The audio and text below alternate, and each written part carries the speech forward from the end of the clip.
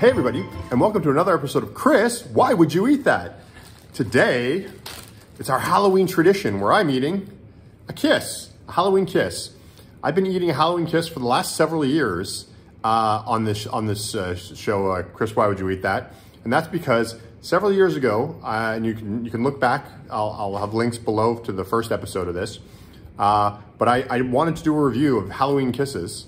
And it was a few years ago, and I got them. I got a bag of them, and they were soft, chewy, and very pleasant to eat.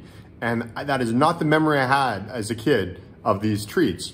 And so my belief was that, in fact, Halloween kisses were stale, and they'd go stale. Whether they just stopped making them and they would be like years old that you get them, or for whatever reason, I wanted to test.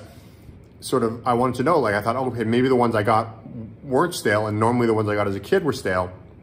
And so I was kind of confused because I thought maybe most of the time you get them, they're stale, and this was like a rare package. So what I decided to do was I saved a bunch of my Halloween kisses from that initial bag. And every year I eat a Halloween kiss on Halloween for an episode of Chris, Why Would You Eat That? So this year, I believe this is year 3 or 4. I'm not too sure.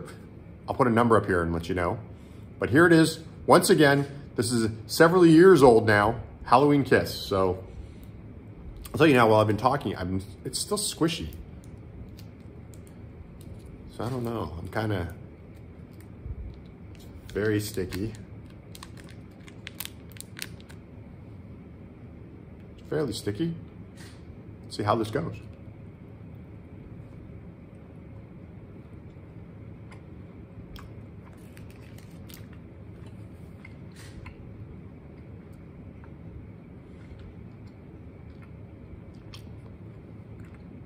Here's the weird thing.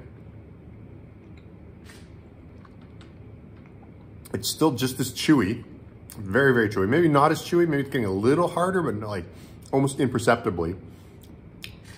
But it's starting to taste a little funny. Like it doesn't have that strong molasses, it's a little more musty flavored. I still have like 10 more years of these to go. I'm getting a little concerned.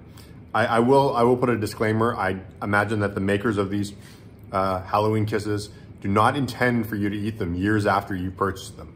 So don't take my idea of doing this as saying that, this is what it's intended. I think my theory about, they're actually the ones that we got as kids were years old, and they made them once and then just sold them for years and years. I'm starting to doubt that theory because the ones we have are really hard. Unless I have like 10 years to go until they get really hard. But this one's soft, but it's starting to taste funny. Well, thanks for watching another episode of Chris, Why Would You Eat That? As always, you can follow me on Candy Critic, on Twitter @CandyCritic, or you can go to candycritic.org and find links to a bunch of other social media. Whatever's new, whatever's out there, that'll be in the links. You can probably find it there and follow me and see what I'm up to on a daily basis. You can also pick up my 2 books. Snack Facts and Treats and Beasts. You can pick those up at candycritic.org as well. And one's a book about the history and the past of snacks and treats. The other one is a alphabet book featuring beasts and the treats they love. Yeah, I think I'm done. Happy Halloween, everybody. Bye.